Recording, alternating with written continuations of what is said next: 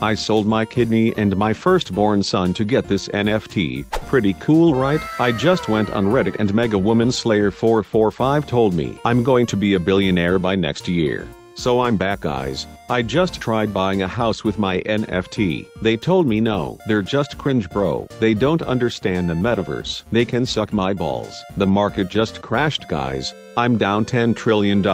I'm bankrupt, and my breath stinks. And also, since I sold my kidney, my doctor said I only have 5 minutes left to live. All I have to say is big chunk. Hey guys, I just turned my friend passing away into an exclusive NFT. Who wants to buy it?